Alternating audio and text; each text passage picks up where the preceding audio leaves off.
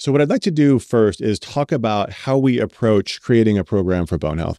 We use this thing called the 4R method, which is just something that we created to help us to provide a framework for our patients, but also our Osteo Collective members and anybody who's following us and helping us to kind of push this forward. We talk about this 4R method a lot. So let me just review it with you real quick. So number one, the first R is to recognize why you're losing bone.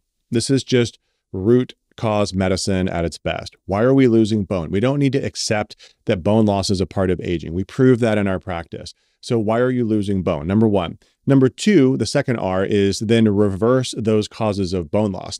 The third R then is to retest and make sure that you're headed in the right direction. And so retest, make sure you're heading in the right direction. Don't just stick your head in the sand and assume that what you're doing is working. And then the fourth R is my favorite one, and this is to revive your life and live without the fear of fracture. I'm gonna say it again. Revive your life and live without the fear of fracture. So that's the 4R method. Again, easy for anybody to use this to apply their own tools into a framework to help improve their bone metabolism. It doesn't have to be perfect. You just have to find the low-hanging fruit, the things that are going to give you the biggest impact, address those things as well as you can, and then retest and see if it's enough. And if it's not, then you need to recalibrate. And if it is, keep going and then keep retesting and make sure that it's still working. It doesn't have to be perfect. And that's the takeaway from today.